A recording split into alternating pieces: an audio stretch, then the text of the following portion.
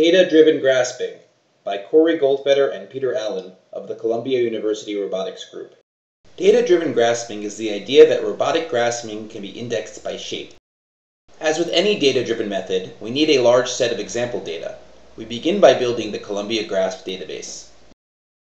In previous work, we have proposed the concept of eigengrasps, a low-dimensional grasping subspace derived from human grasping experiments that has proven useful for grasp planning. Searching this subspace with simulated annealing allows us to find form closure grasps for arbitrary objects using a range of robotic hands. We used eigengrasps to build the Columbia Grasp database. The database consists of several 100,000 simulated grasps for thousands of 3D models using a variety of robotic hands.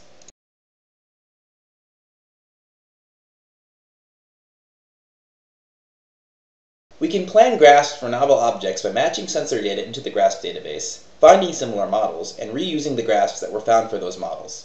The advantage of this approach is that it works even with limited or occluded sensor data, as long as we can find an appropriate match.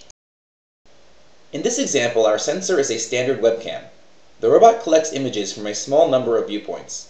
Our partial shape matching and alignment methods, described in detail in the paper, allow the robot to find a similar model from the database and align its scale and pose with a real object on the table. An appropriate grasp is selected, taking into account both forward kinematics and the quality of the grasps in the database. The robot then executes this grasp. Note that this is indeed the same grasp as from the database. The grasp succeeds because objects with similar shapes can be grasped in the same way. Here, we are using the same method to grasp a toy car.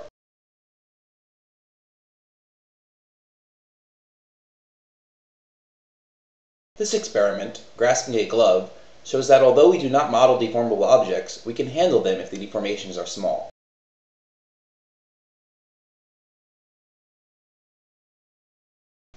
We can successfully grasp a controller despite the fact that no controller objects exist in our database, because objects with similar shapes do exist.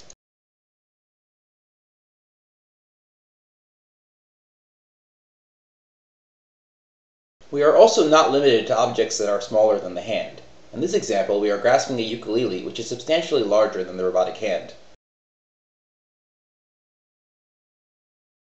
Finally, we present the failure case. In this example, our assumptions about the material properties of the cone object were incorrect, and the grasp fails due to insufficient frictional forces.